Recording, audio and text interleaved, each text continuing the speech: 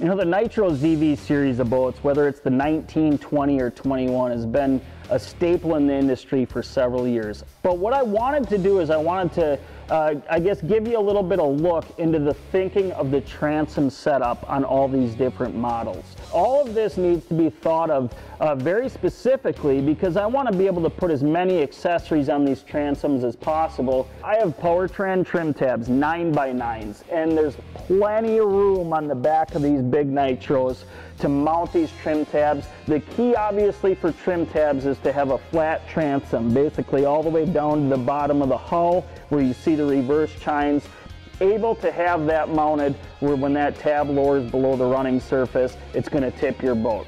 Now when it comes to finding fish, electronics have become so important, whether it's the new forward-facing technology, down scan, side scan, or even just regular 2D sonar.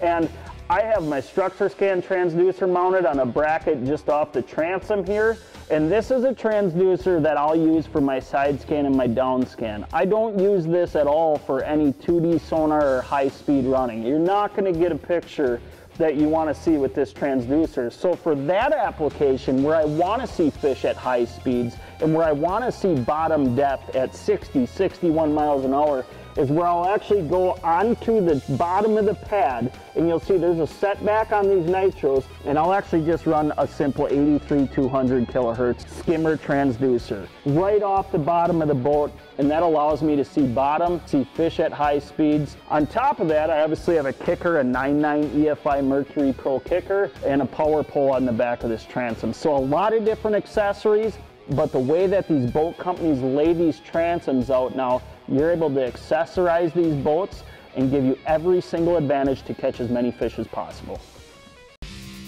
Thanks for watching. Hit the subscribe button and click on the bell to stay up to date with the latest tips and techniques to help you get the next bite.